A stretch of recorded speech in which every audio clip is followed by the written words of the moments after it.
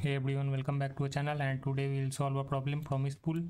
And the problem statement is saying that given an array of asynchronous functions and a pool limit of n, and we have to return asynchronous functions promise pool, and it should return a promise that resolve when all the input functions are resolved.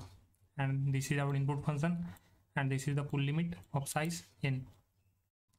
And a pool limit is defined as the maximum number of promises that can be pending at once, and promise pool should begin execution as many promises as possible and continue executing new promises when all promises got resolved.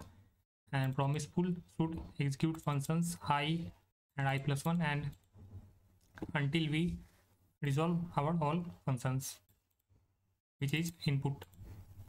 And yeah, when the last promise resolved, promise pool should also resolve. For example, if n is 1, promise pool will execute one function at time in series, and if n is 2, it first executed two functions. When either of two functions resolve, the third function should be executed if available in our input until there is no function left to execute. So in simple words, the problem is asking us to resolve all these functions which are given as output, and we can resolve n functions at parallel.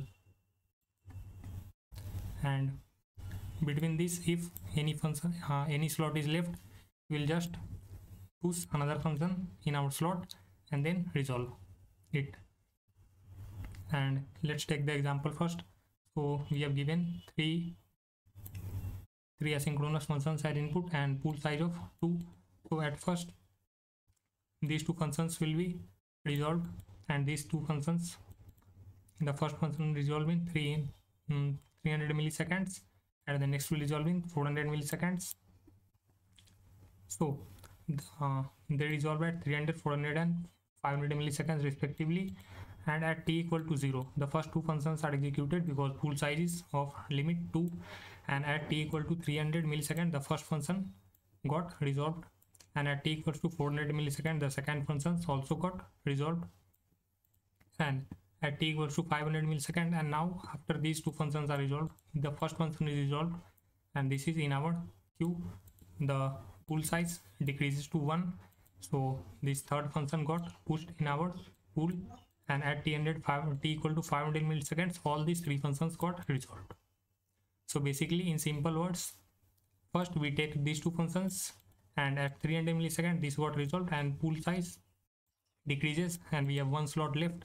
Then we insert this in our pool, and then these two functions resolved at 500 milliseconds, and their total time will come up to 500 milliseconds. So yeah, this is in simple words. And let's code our solution. And from this promise pool, we need to return a new promise. So let's return new promise from this, and hello function, it will accept resolve parameter, and then returning simply. And from this, basically we are returning a new promise, and which will be resolved after all this function asynchronous is resolved in at parallel. So just create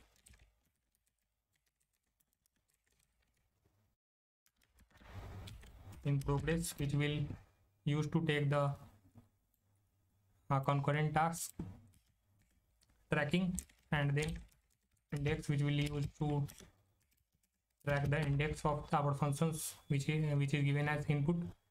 And inside this we'll call this recursively helper function, and let's also declare this. And inside this helper function we will write our base case, and the base case here is if index is greater than the functions dot length, then we will look for if our in progress is 0, which means all the tasks are resolved. Then simply we will resolve this, and then we will return. So this is our base case, and after this we will just loop through the function. So loop until in progress is less than n, because we are not allowed to execute more tasks in parallel than n, and index is less than functions dot length. And inside this, after this, we should increment the in progress, because one task is added in the queue. And then next functions index, and after this index should be incremented, and this will give us the index element of this function. And because this is asynchronous function, so we need to execute it, and then we will attach a chain a then method to it. And inside this,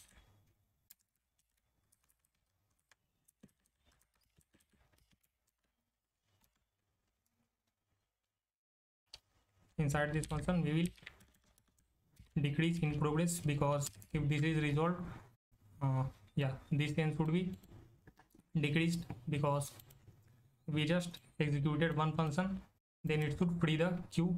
So in progress is decreased, and helper is again called. And after this while loop, we need to call our helper once more.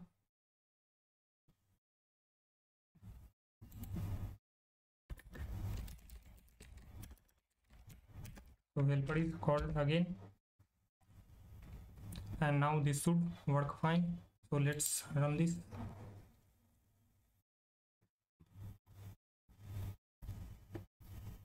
Yes, it's working fine. So now we can try run this solution.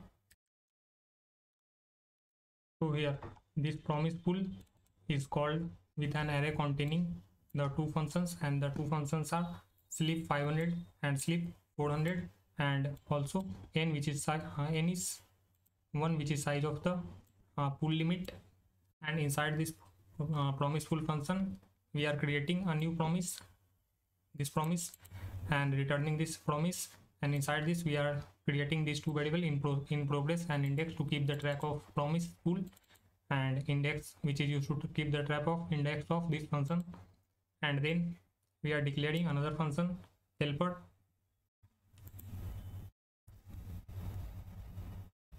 and here we are checking base case if index is greater than or equals to function.length, and this should fail because index is 0 currently. And now inside this while loop, we are iterating through this functions array, and our breaking case is if in progress is greater than or equals n, or if index exceed our length of this function. So now we are doing in progress plus plus, which means we are just executing the index of this function, and then the first function sleep 500 is retrieved from the function array and executed, and this will invoke this sleep function, which is delayed 500 milliseconds. And after the execution of this function, we are incrementing our index to 1, and next in progress count is decremented here, and we are calling helper function again, and our next in progress is also in progress is set to 0, but our index is not greater than function.length, so this will fail again. And now in progress is less than n, yes, index is less than function.length, yeah, then we will just increment the in progress, so it will become 1. And now we are fetching index plus plus index, which is 1 here, so we are just retrieving this function sleep 400, which is 400, which is delayed by 400 milliseconds, and then executing it. And after this in progress is when this promise will resolve, in progress will on decrease, so it will become 0 again, and helper is called again, but now at this line index is now 2, so this will become true, and in progress is 0, yes, in progress is set to 0, and this resolve this outer promise, yeah, this promise is resolved now. So this then will be executed here, and we are just console.log. What is console log? So this will give us undefined here because we are not logging anything to the console. So yeah, this is how our function looks like. And if we want to talk about the time complexity, this will give us approximate of big of n, because every recursion calls it is doing n times, because size of input is n here. So yeah, that's all for this. Hope you understand this solution also, and you can look out the editorial for better understanding of this. So let's submit it and wrap up this video.